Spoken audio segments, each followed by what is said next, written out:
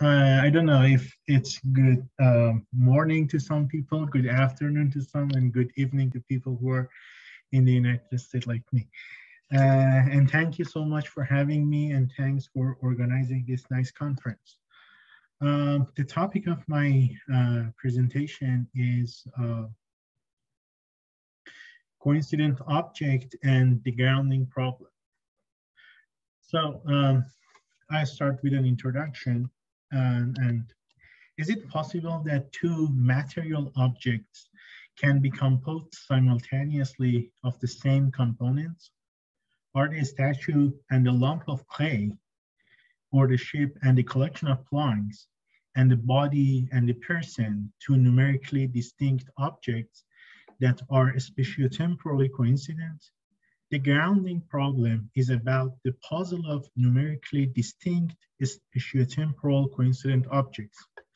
Suppose Lumpel, a lump of clay, and Goliath, a statue, are created and later destroyed simultaneously.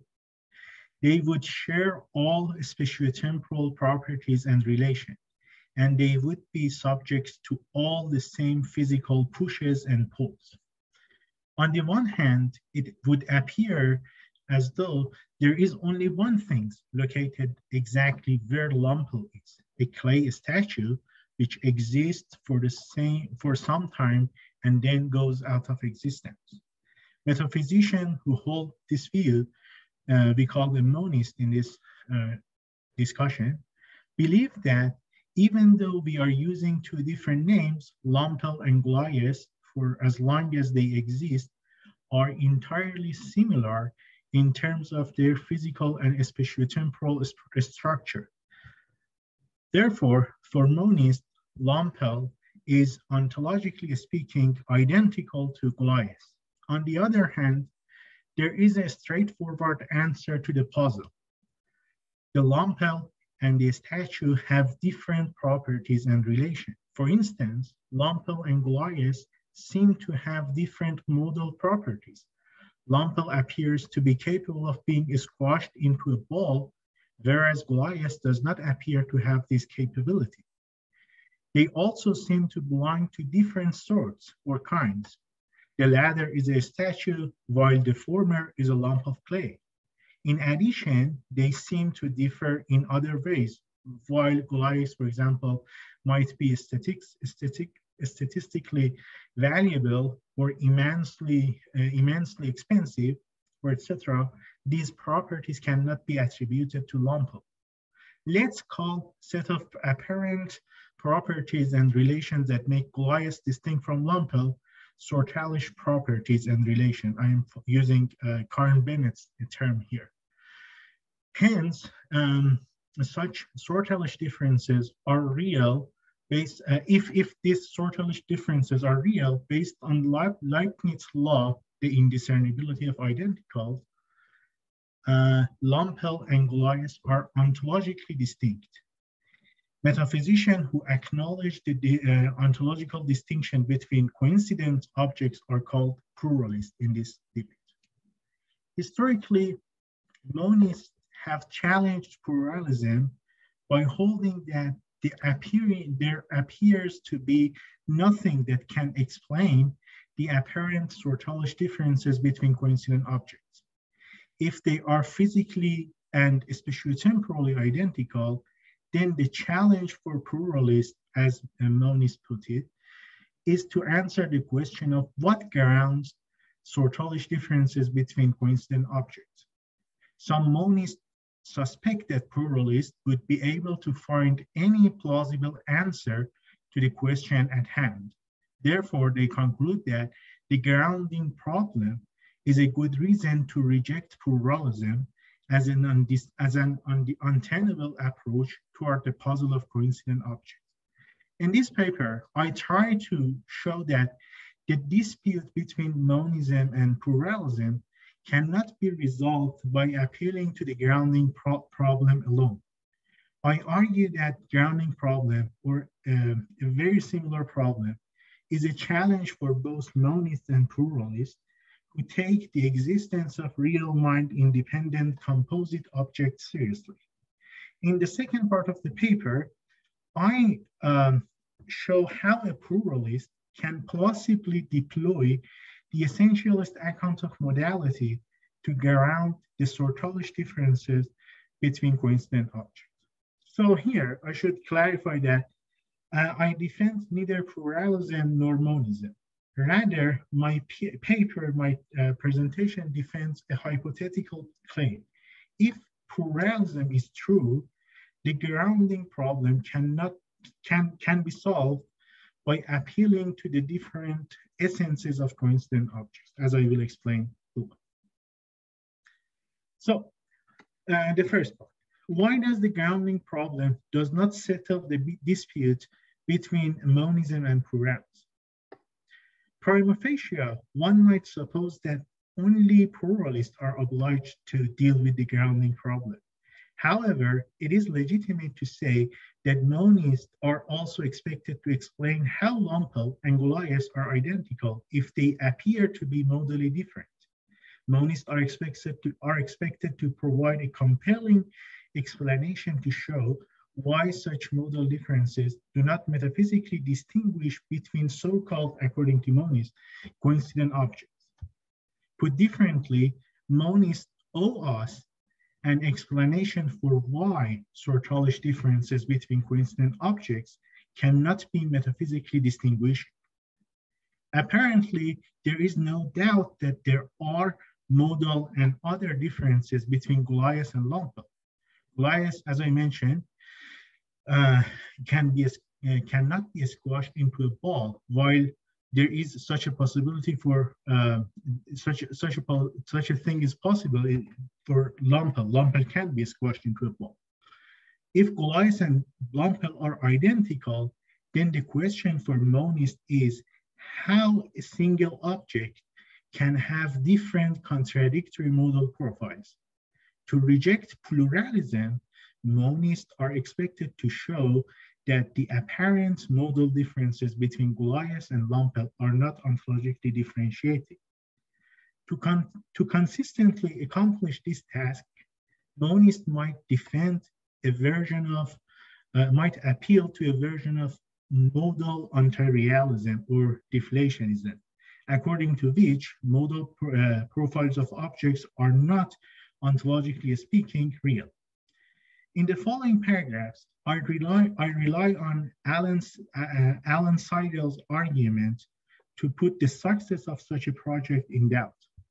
In his paper, Modality and Object, Seidel shows why someone cannot be realist about composite objects and defend anti-realism about the modal properties of the very same objects.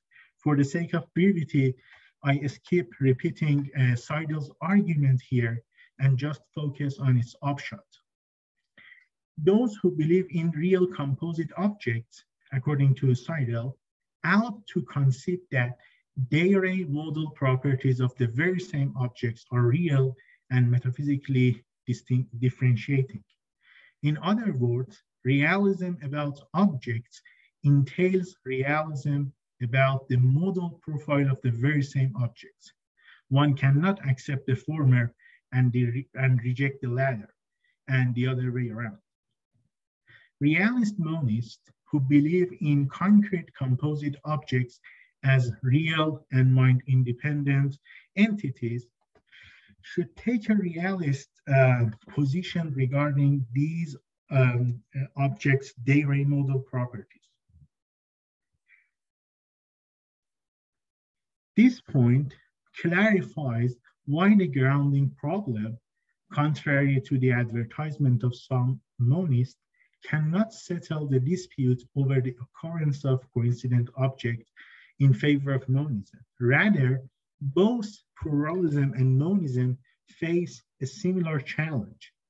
On the one hand, pluralists should expect on what grounds modal properties or relations between coincident objects differ. Monists, on the other hand, are expected to show why apparent sortology differences or modal differences between coincident objects are not metaphysically differentiated.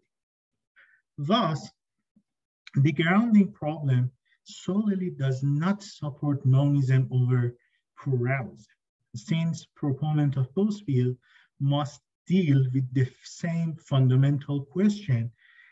The question is, in virtue of which an object has its Dirac model properties. So the disputes between monism and pluralism regarding the existence of coincident entities cannot be settled just by appealing to the grounding problem. Hence, sorry.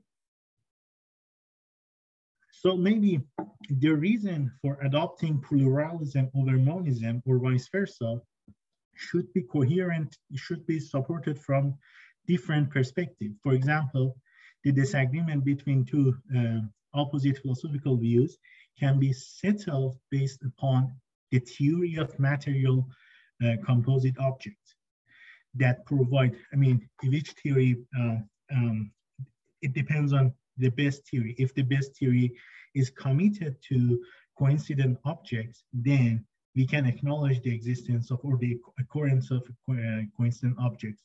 Or if the theory is not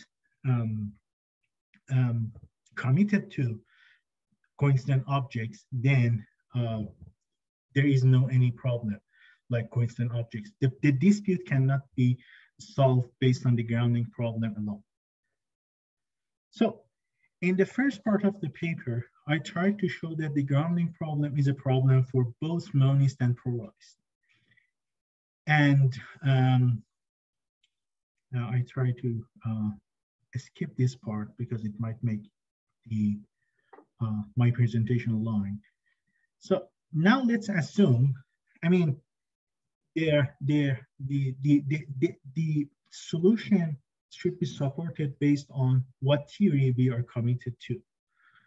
Now let's assume that our best theory commits us to the existence or the occurrence of coincident objects. In the rest of the paper, I address the question of how to find a ground for the modal differences between coincident objects. The second part of the paper, how to ground modal differences between coincident objects. To deal with the grounding problem, we need to address a more fundamental question. In virtue of what does an object have its Dirac model profiles? In the following paragraphs, I argue that the Aristotelian essentialist account of modality revived by E.G. Lowe and Kittfine in the contemporary literature can address the question, and pluralists can avail themselves of this theory. But first, I need to clarify what I intend by essence of an object in this account. The notion of essence, according to this view, is whatever can eventually settle the fundamental question of what a thing is. In other words,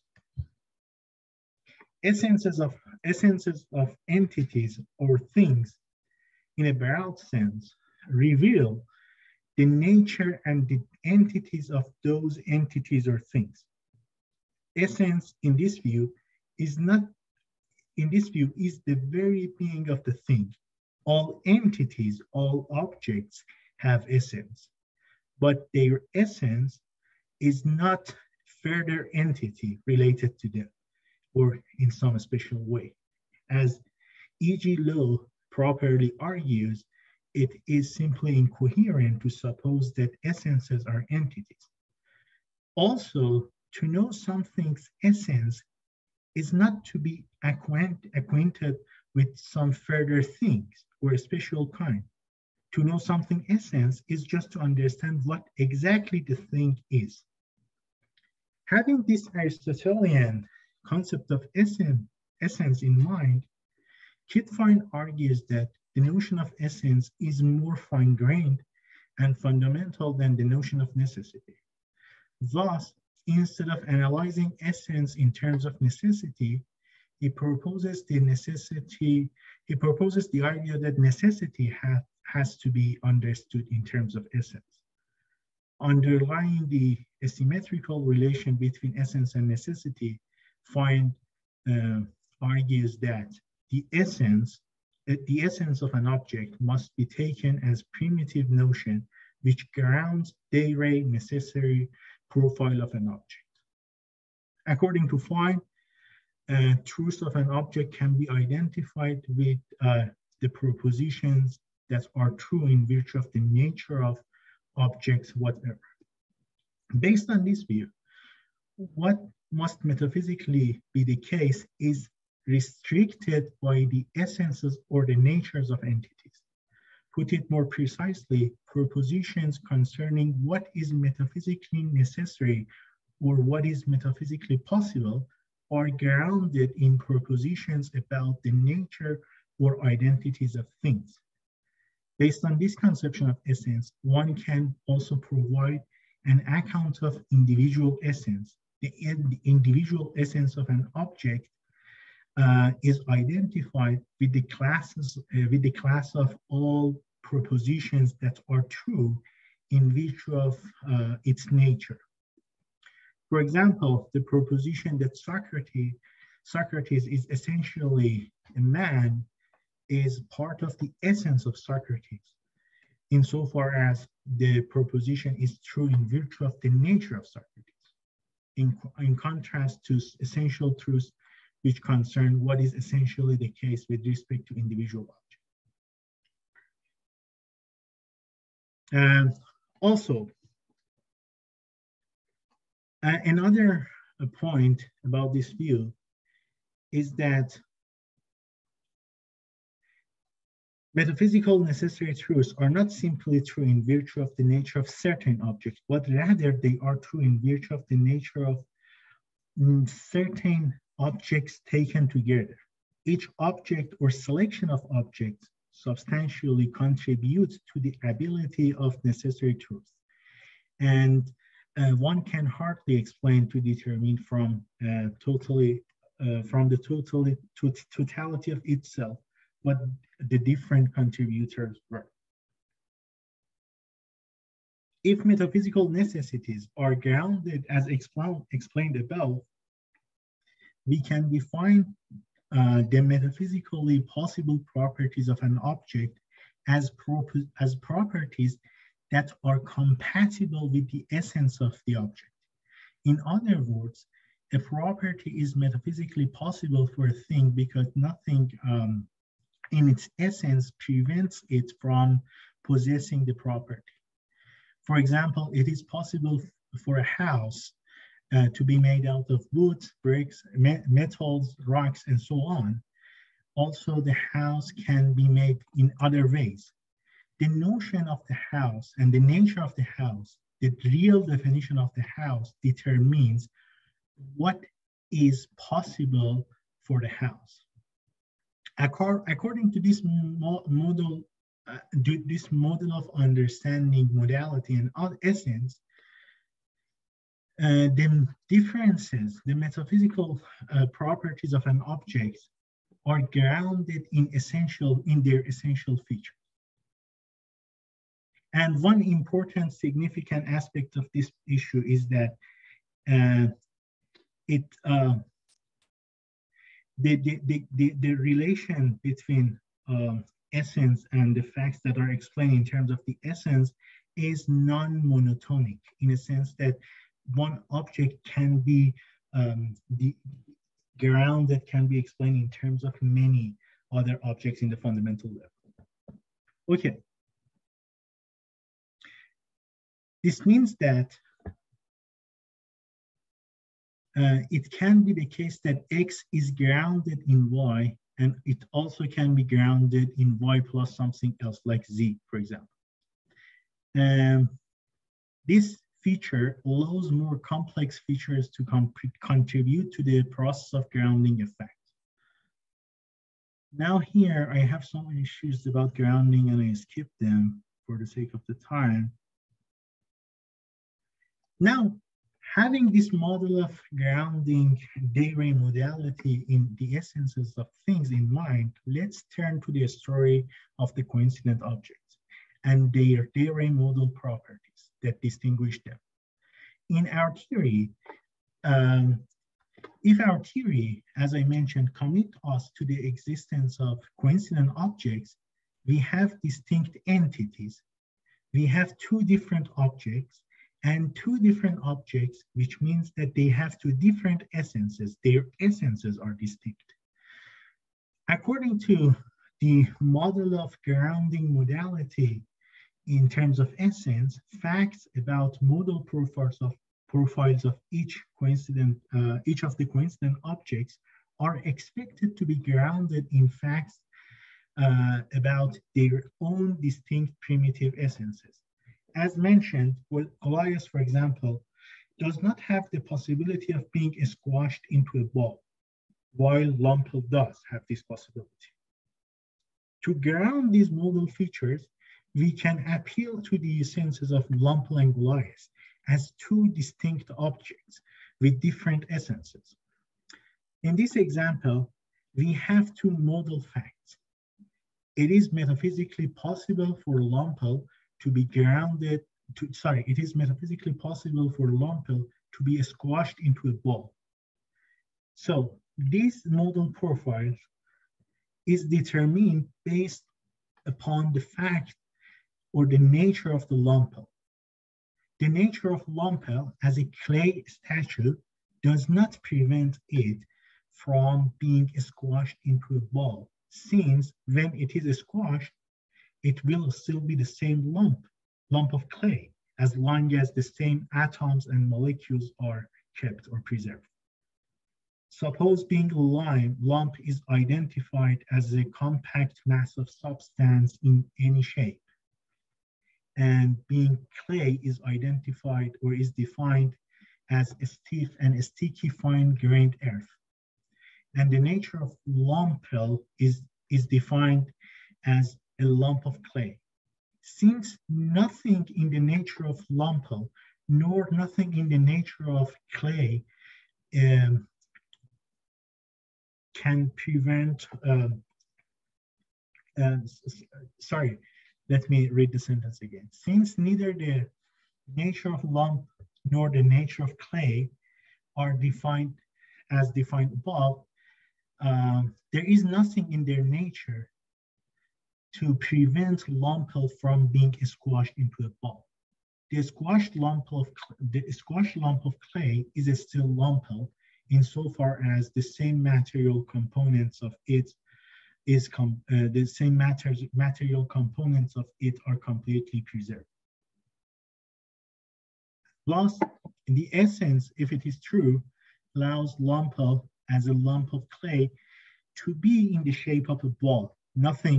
It is possible for a Lumpel to be in the shape of a ball. Thus, we can say that it is metaphysically possible that Lumpel can be squashed into a ball. And it is true in virtue of the essence of Lumpel. In the same vein, we can appeal to the essence of Goliath to explain its modal profile. Goliath is a clay statue, and both elements, both clay and both the essence of a statue, the essence of clay and the essence of a statue, play a significant role in determining what the modal properties of Goliath are. Goliath does not have the possibility of being squashed into a ball because its essence does not provide such a possibility. It is reasonable to imagine an object is in the shape of a statue constituted from some kinds of elastic or flexible material, which remains in shape or restores itself when the object is being squashed. So nothing in the nature of a statue prevents Goliath from being squashed. But when we consider Goliath as a clay statue, it is not possible because something in the nature of clay does not allow Goliath to be squashed into a ball and still remain Goliath, because it would change the shape of the Goliath, and the shape is very important for the nature of a clay statue. So the essence of glias determines its modal profile, and it explains why glias cannot be squashed into a ball, and it's metaphysically impossible for it.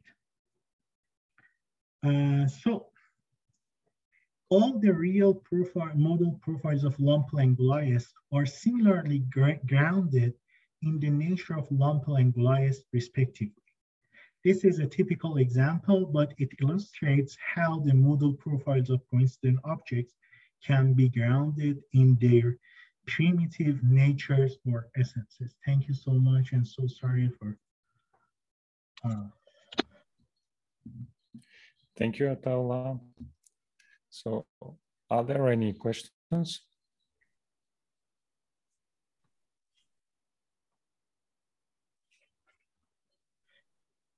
I'm not sure how my sentences made any sense. It's pretty late here.